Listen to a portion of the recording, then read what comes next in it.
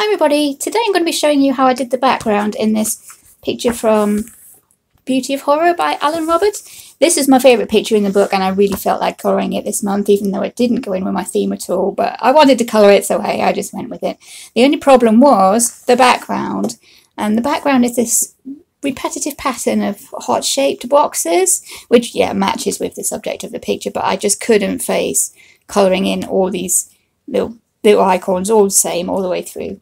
So what I've done is I've actually collaged out the background with notepaper, and the notepaper is just taken from this notebook, and I actually had a bit of an accident with it. I spilt my coffee on it, and I figured, oh, the paper is ruined now, but I really think it works for this background. So here it is, the pages with the accidental coffee spills.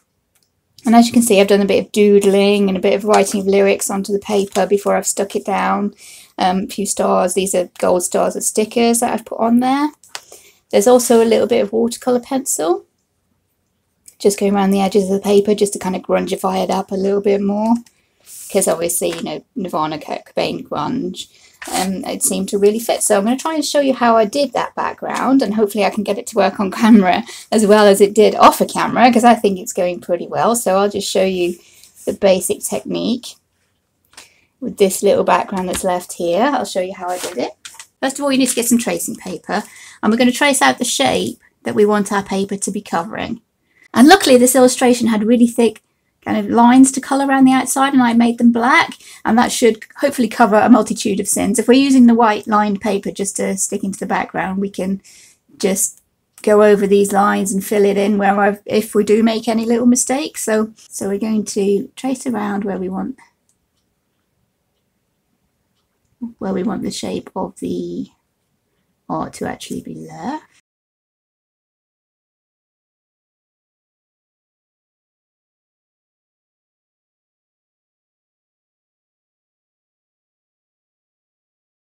That's kind of the rough shapes that we're going to be looking at going out there. And the way I wanted to arrange my paper in the collage was to have one sheet on the top like that, and then a little bit of the lyrics that I've written down.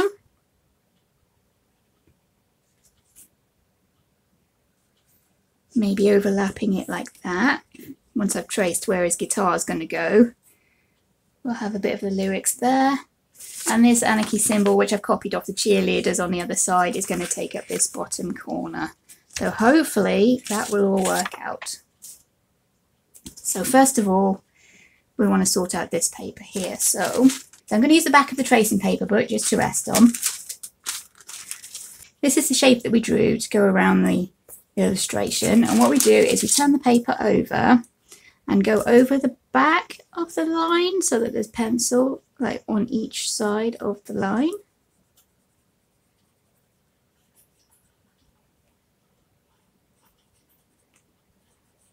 Doesn't have to be neat. If you're doing it on the back, it doesn't have to be neat as long as there's pencil on the other side of that line.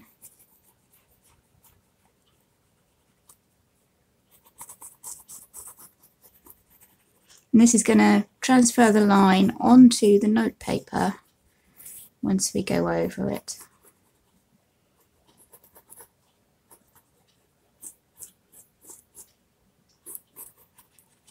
Okay, all going over there. Then we get the notepaper, and that's how we want it to be on the actual illustration. So we flip that back over.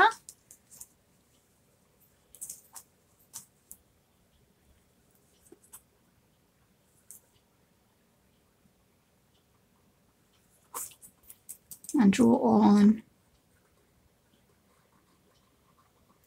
the line that we want to leave for the illustration. Just go over the same lines again. Once you flipped it back over the right way round, you go over your line again. Oh, I made a mistake with my colouring on the back there. I didn't do it quite right, so there we go. Now we should be transferring.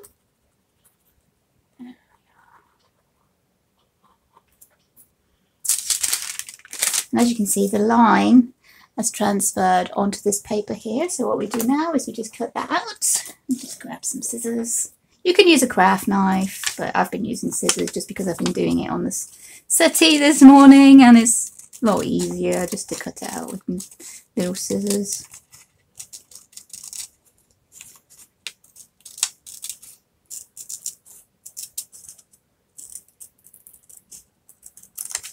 Okay, so now, just move that out of the way, we should have our line that fits more or less around our illustration like that. There we go, that's how that would go. Slightly off there, but I'll show you how I've been coping with that. So now we get some scrap paper and make sure that we're putting the glue onto the reverse of our cutout. So that's the shape that we need. We're going to flip it over and we're going to put the glue stick on the back of there.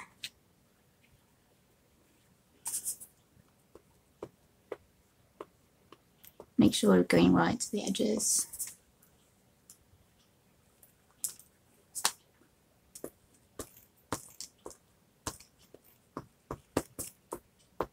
These edges here are the important ones, so make sure you go right to those edges.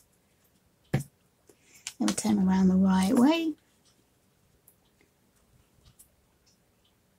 And place them to, oops, that's slightly wrong. There we go.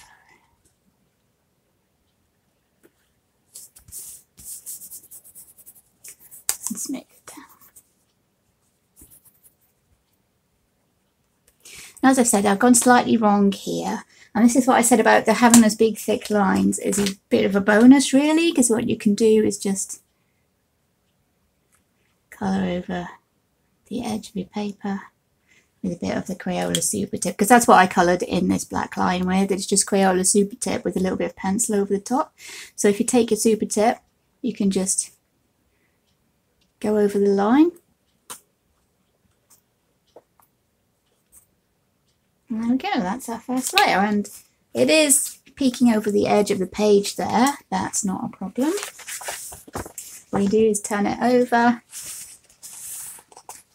and you can just trim off the edges.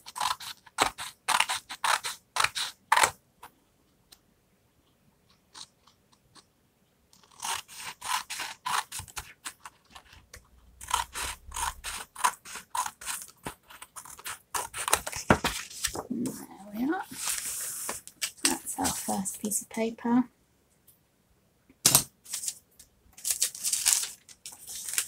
Right, the next piece of paper I want to use is this one where I've written some of the song lyrics, and I would like this to be kind of tilted so that we can see a lot of those. And these are going to overlap, these two here. And I want to be able to see most of the song lyrics, but some of them missing isn't too bad. I don't mind that at all. So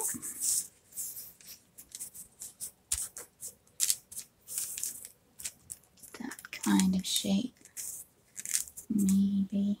There we go. That's how I'm going to want that to be, by using the edges of the illustration here where we can see what's going on. We can sort of match up where we want this to be going, so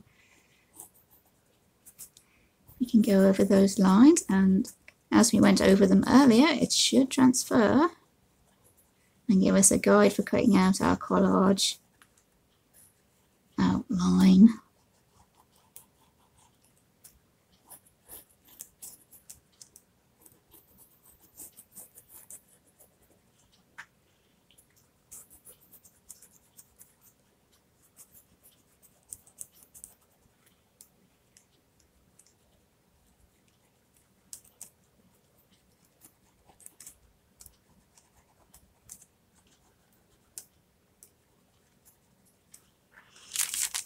And there we go, you can see that's transferred onto the paper, so we'll just cut that one out.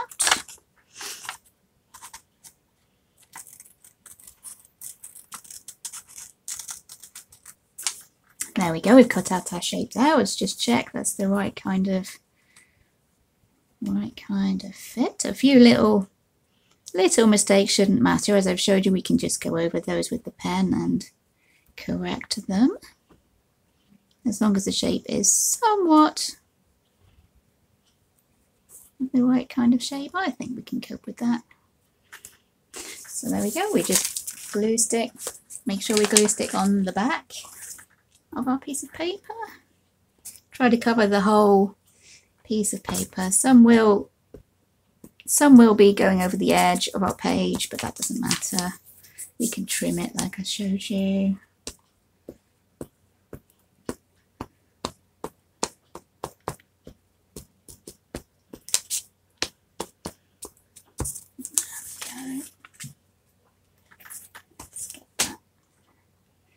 Fitting as best we can.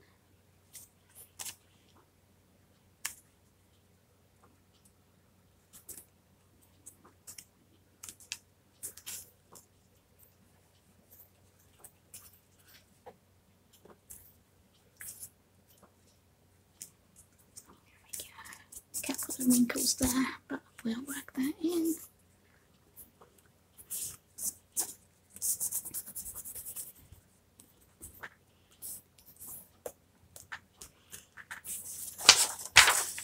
You can put this scrap paper over the top and rub it down just to make sure it's sticking around the edges.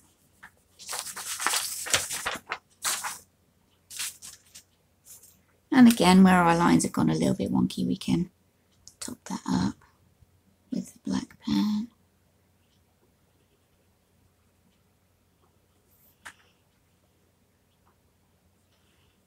You can see there we're going a little bit off the line. Just top that up.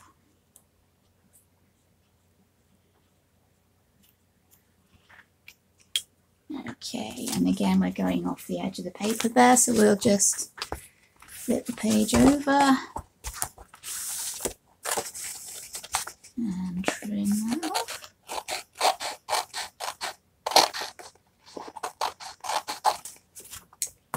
Okay.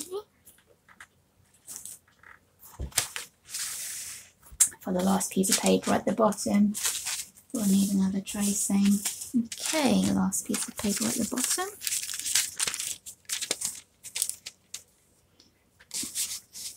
I use the edge of the tracing paper just to show me where the edge of the illustrated page is. And that's just to show where the edge of this paper has come to. I don't mind if I overlap it. I probably will overlap it. So I will make sure I've got the edge of that there, so there's room to overlap.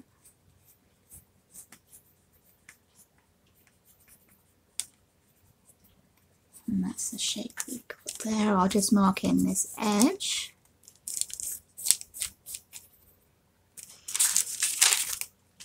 And then, like last time, we'll go over. Flip, that's our tracing.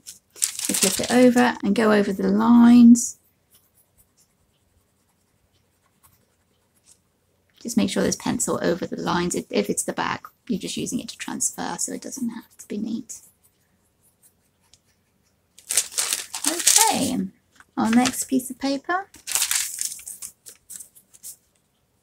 Place down our pattern, draw in our edges. And I want this to be coming up slightly anyway, so I'll just carry that line on and mark in our bottom edge. Let's see how well we've worked this one out.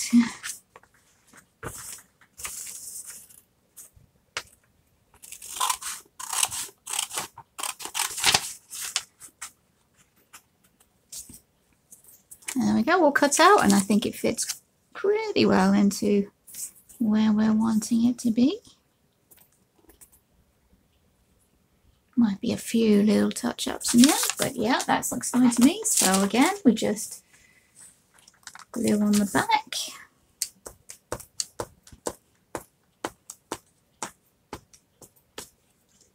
I try to cover most of it, even if it's going to be hanging off the edge, because then at least you know that the edges will stick.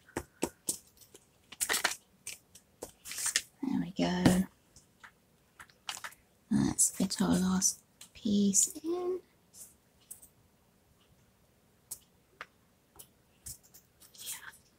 little bit out there, and there we go.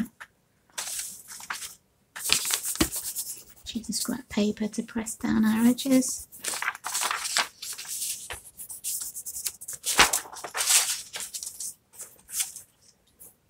We have a little bit of touch up to do there. It's a tiny bit, that worked out better than I expected. Ooh, maybe there as well. There we go, not too bad. Let's just trim off the edges. Probably need to wash the scissors after doing this. There we go. And what I've been doing here is just like doing some little doodles, writing some lyrics. I did look up the lyrics to the song. I will admit that it's not one of my favourites, so let's have a... I didn't know the lyrics. I did watch the video though to try and get my outfit as close as I could for Kurt there. Oh, I've missed a patch on his jeans. I'll fix that up before I do my finished pages. But yeah, there we go. I've drawn a few lines, just echoing the shapes of the illustration there. I might add in a few of those.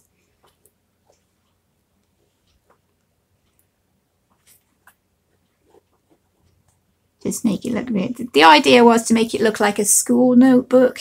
You know, when you have your favourite bands in school and you doodle their lyrics everywhere and stuff like that. That's what I was aiming for with this. What else can we have?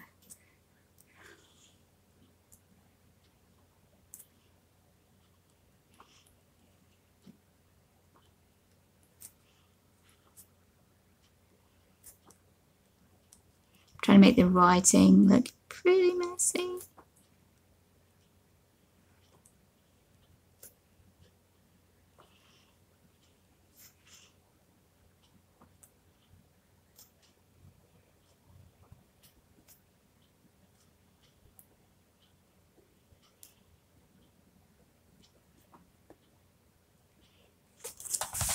And there we go, looking cool. Have another star. Just a doodled star down here. Okay, I might stick one of the little gold ones there. That seems like that would fit in quite well. And what I did on these bits over here as well, I've added a little bit of watercolour pencil, which, because we've used glue stick to stick these down, it might lift the corners a little bit, but you can go back in, put some more glue on and stick them back down. And because this is super tip water-based marker, I have to be a bit careful if we're going near the edges, so we use very little water. I've just been adding a little bit of the watercolour pencil, scribbling on, making little kind of stains on the paper.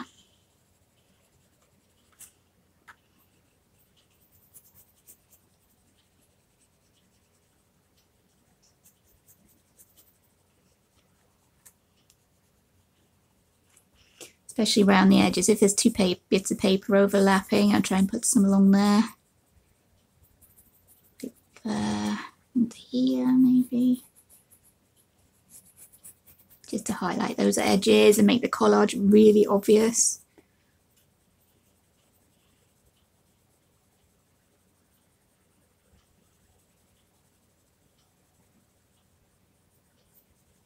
Okay, let's try a bit down here. Oh, I did touch up down there, so I'll have to be pretty careful.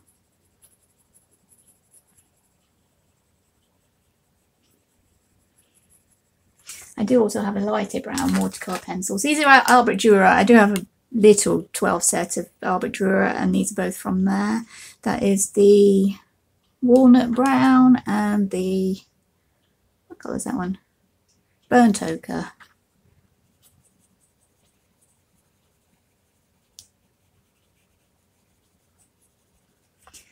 Then just take a little bit of water, just a little bit of water, dab off your brush on the kitchen towel, because we want very little water, just enough to activate the pencils, give us a bit of a sort of stain effect, or Gives a bit of a stain effect around the edges. And sort of highlight the figures a little bit as well. There we go. It's looking cool.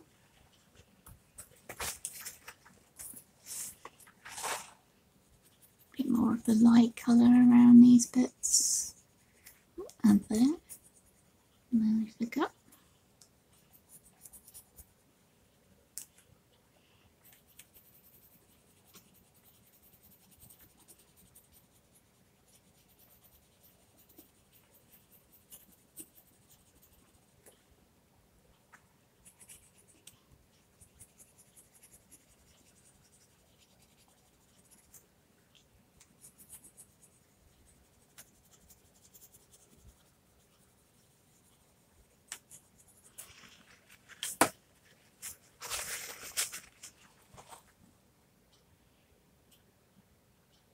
Quite a small amount of water and staying away from the black marker because that is water paste.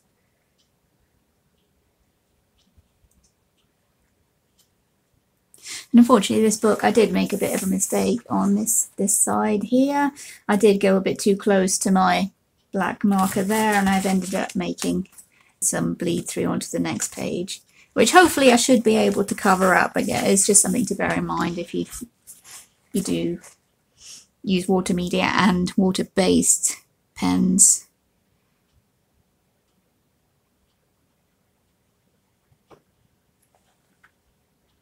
Oh, that's not quite well. Like that.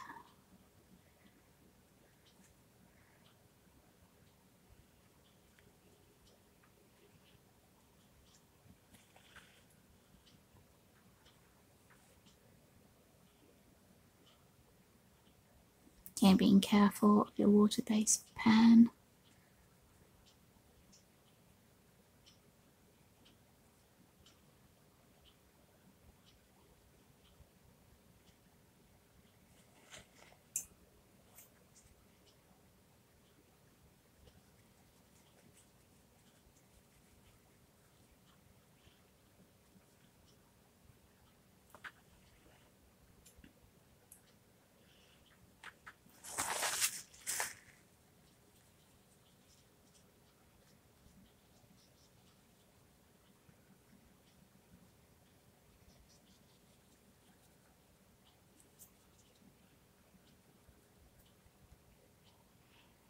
That's kind of blended into the coffee stain, which has worked quite well.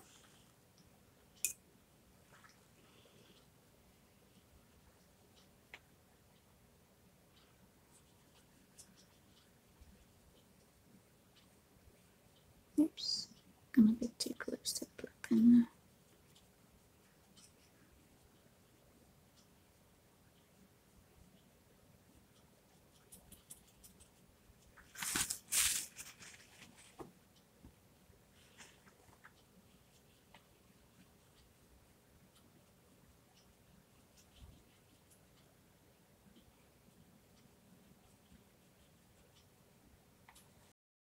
And there we go, we'll wait for that to dry before closing the book. And just as a finishing touch, I might add a couple of these gold stars.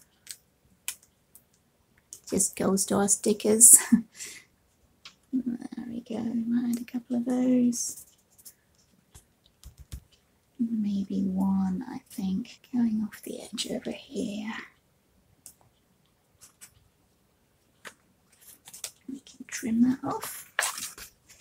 And just fold back the page very carefully and snip off any excess there.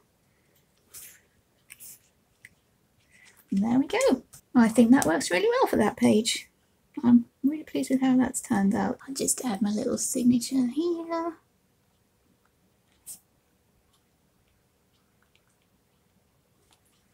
Which blends in quite well with those doodly lines, and yeah, that's our finished picture.